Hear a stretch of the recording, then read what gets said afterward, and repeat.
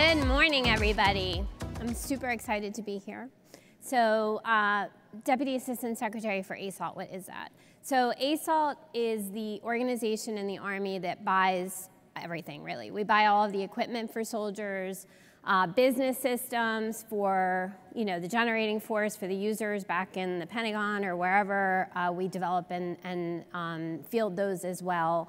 And then, tanks, network stuff, mission command applications, all of that is under ASALT.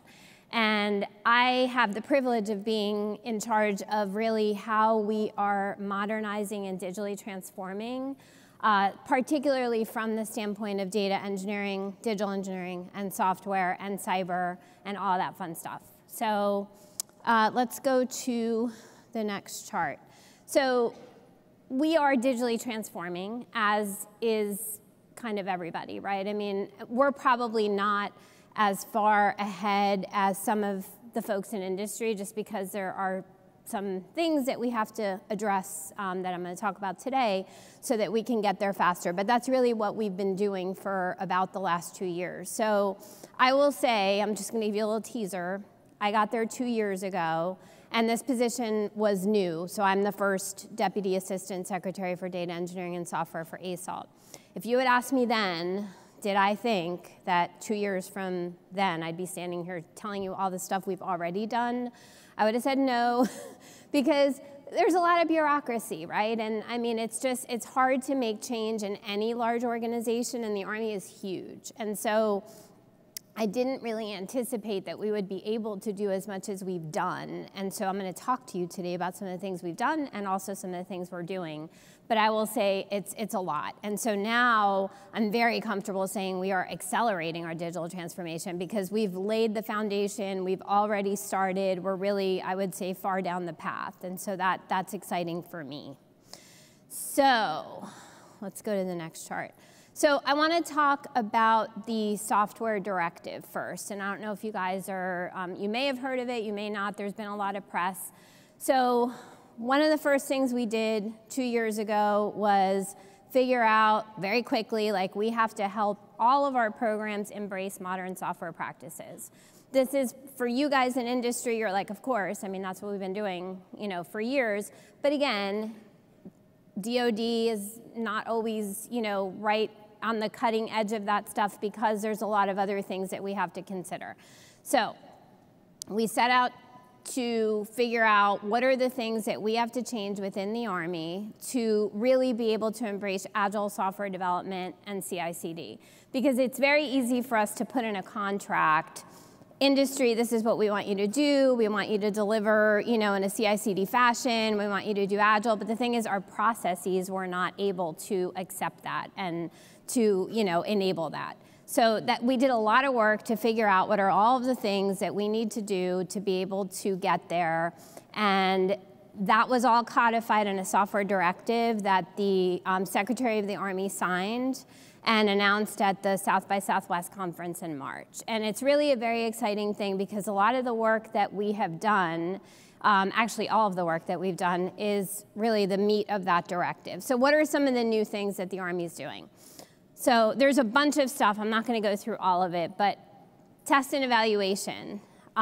When we were prior to this, that meant, okay, I'm going to develop my thing, and then 2 years later, I'm going to test it, right? Obviously, that's not effective. That's not how it works. And so now what the directive says is that the Army will take vendor test data. We will automate as much as we can. We will leverage the tests that the vendor's already doing when we contract with the vendor and really use that for credit. And that is a big deal because that's not how we've been operating, right? So that's for us, again, for industry, not that big of a deal. For the Army, a big deal. We have stood up a digital contracting center of excellence at Aberdeen Proving Ground. What does that mean? That means all of our digital work is going there. So if there's anything in the software data engineering space, primary contracting decisions are going to be made by Danielle Moyer, who is the SCO for the Aberdeen Proving Ground ACC. And the reason she was selected to do that is, number one, she's amazing. She's fantastic. She was my deputy at my previous job for 5 years, so I know her really, really well. She's very much an out-of-the-box thinker, and she is making contracting rapid, which I know that's like an oxymoron, but she's doing it. I mean, we're putting out stuff very quickly, being able to award stuff a lot quicker, and doing a lot of innovative things, orals and demos instead of, you know, written proposals, hundreds of pages that everybody has to write and read that nobody really wants to do. So there's a lot of change there, and a lot of other stuff that we've changed. If you want to read the whole directive, it's available at the Army publication website. But really, I think the takeaway is we are changing all of our processes so that we can ask you guys to deliver agile, CI/CD fashion, and be able to actually leverage what you provide with our processes being able to accept it. Okay, so one of the things I forgot to mention on the previous chart is that the software directive has a data section. And what the data section refers to is this unified data reference architecture that is something else that my group has been developing for about 1.5 years. We went out, we were very collaborative with industry. So this architecture is data mesh based. Something that is really, actually, that is pretty new even to industry, is the concept of a data mesh. And the reason that we chose a data mesh over other types of architectures is because if you think about how we operate in the battlefield, we are disconnected sometimes. We cannot always count on, you know, being able to reach back to a mothership anywhere. We're distributed, we're decentralized, and the data mesh architecture allows us to, in fact, that is what it is. So it allows us to operate that way very well. And when we're connected, then we can reconnect, and you know, we have a lot more capability, but we always, the Army will always have to be able to operate disconnected. And so this architecture is kind of made for us. So we developed this reference architecture. We put out 3 RFIs to industry over the course of about 1 year. We got fantastic feedback, and by fantastic, I don't mean everybody came back and said this is great. We wanted critical feedback because what we messaged the whole time is, hey, we're doing this and we're gonna require all of our programs to comply. And that means we're requiring anybody that's working with the Army to be able to comply. And so we want to know where this is not going to work. We want you guys to tell us, you know, what are the things that are not, that don't make sense, that there's not solutions for, that we're not going to be able to implement. And so that's why we took our time in terms of releasing the final releasable version, if you will. But that happened in March as well. So UDRA 1.0 was co-signed by ASALT and the Army CIO and CDO. CDO is within the Army CIO. So it's really an Army reference architecture. The software directive requires everybody within 6 months of signature, which was early March, to begin complying. So one of the things that we also did that I talked about at a previous conference in March is we launched what we're calling the Innovation Exchange Laboratory, or IXL, that you see up on the chart. And the IXL is a cloud-based IL2, pretty low bar to entry, and we did that on purpose so that people can come in, industry can come in without CACs and without, you know, a whole bunch of, you know, IL5 type of effort to test your solutions, your data solutions, against our UDRA implementation. So it's being run for us on our behalf by DevCom C5ISR Center up at Aberdeen Proving Ground. And we spent about the last 6 months building an implementation of the UDRA so that we could do this. And we've been talking about it and telling industry it's coming. Okay, it's here. So now we have gotten a lot of interest already from industry, and I'm hoping that, you know, by telling all of you guys here that we're going to get some more, because what I think it serves 2 purposes, right? I think it serves a purpose for us because it will give us feedback on how many solutions are out there that just out of the box are going to work, and how many solutions are going to need work, which obviously is a business decision for you guys, right? We're not, I mean, the industry will decide what they want to do if it doesn't comply. But it gives us some information on what's really out there that will be easy plug and play. And for industry, if you're interested in doing work with the Army, it gives you feedback on, what would you have to do if you wanted to comply. If you don't already, maybe you do. And if you don't, then what's needed, and then go from there in terms of, making those business decisions. So QR code will take you to our site where you can download the UDRO. We have 450 downloads already, and we just released it a few weeks ago, so I'm pretty excited about that, and hoping those numbers go up today. All right, so finally, data is critical for a lot of reasons. AI obviously is one of those reasons, right?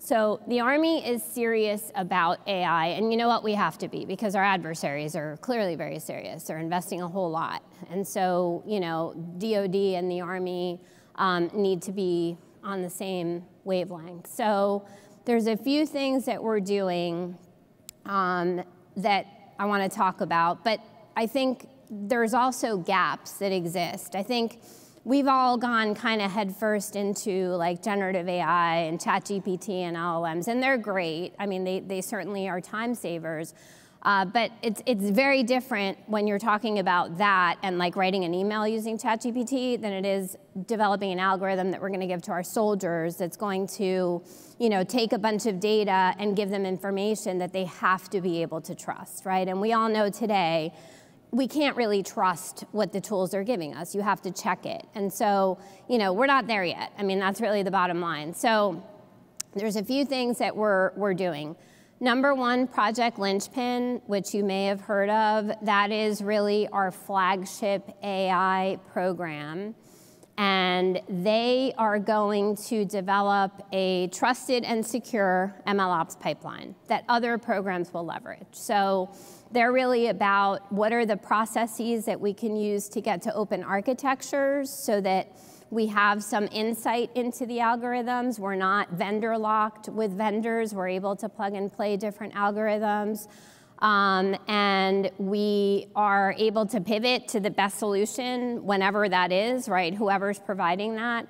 But also from a security standpoint, how do we know that they work? Because AI is different than software. It's not deterministic. And so testing AI is not just running a bunch of test cases. That's not going to work. So what are the things that we need to do to make sure that they work? And what are the things that we need to do to make sure that they are not going to give us the wrong information, right? Data poisoning, huge risk. An enemy or the bad guy taking control of the algorithm, spoofing, all of those things are risks. And so there's a lot of gaps. So Linchpin's awesome, and they're doing great things, and they're going to help us to build that pipeline. But in addition to that, we're also launching a 100-day and a 500-day AI implementation plan. So we're going to start we're going to kick off the 100 days very soon. And that's really going to help us to get after, number one, across ASALT, what are our requirements? Because right now we don't 100% know across all of our hundreds of programs who needs AI. And so that's going to help us scope. And then what are the things that we can what's the low-hanging fruit out there that we can leverage from industry or wherever, academia, to solve some of the gaps that I talked about. And then the 500-day plan is really going to expand on that with the intent of being able to, within 500 days, say, you know what, we think we have these problems relatively solved, and we're confident that we can enter into AI implementation and deliver safe and secure algorithms to our soldiers and our users. So that is coming soon. We did develop a risk framework because we know that testing and security are going to require different levels depending on, number one, where am I? What's the consequence of bad information? So, like I said, with ChatGPT, if you're writing an email, okay, it's not that big of a deal. But if you're at the pointy tip of the spear, that's a problem. And so there's going to be different levels, we think, of testing and validation and security that need to be done depending on where the algorithm is. So it's not going to be like a cookie cutter, same thing for everybody. So I think my time is about up, and I don't want to go over. So thank you so much. I'm super excited to be here. Thank you to Appian for having me, and I look forward to hearing all the other great speakers. Thanks.